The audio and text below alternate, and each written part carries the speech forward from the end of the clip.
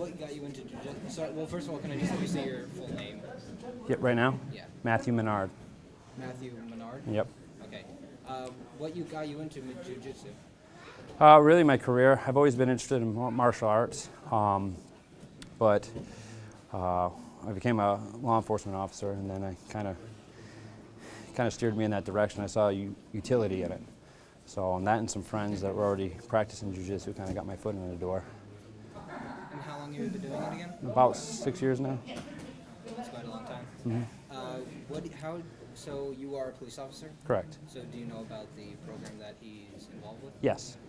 How do you feel about it? If you don't mind me? I fully support it. So I can just tell you from my experiences in jiu-jitsu, I think when you are trained, there's a certain level of confidence you start to establish. So if you're out there on the streets or whatever, even if it's a non-confrontational situation, you don't have that back of your mind stress that if it becomes confrontational, you have that just innate confidence that's within you. And I really think it's helped me a lot in my career, and I think it helps other officers as well. And how does it sort of also lend itself well to not getting injured in something along those lines? So if you're not trained, you might put yourself in a precarious situation where you could be injured. Training jiu-jitsu gives you a body awareness that very few people have outside of the training. You'll know if you're in a bad situation or a good situation, or how to put yourself in a better situation with the familiarity you gain from training in jiu-jitsu. And how has Ben been as an instructor? He's been phenomenal. I've been with Ben ever since I started. I was immediately drawn to his classes. He teaches in a very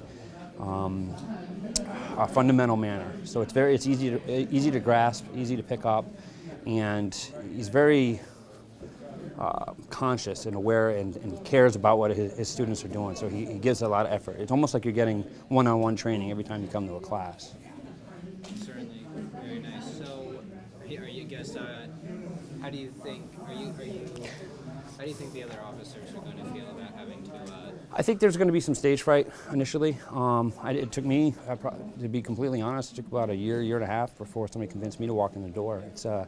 It can be daunting. It's a little intimidating, rolling around with people on the ground and going hands-on. But I mean, I think once the officers see the skills that they have and how they can develop them, and they actually have to use them on the street, they're less likely to injure themselves, and they're less likely to injure other people.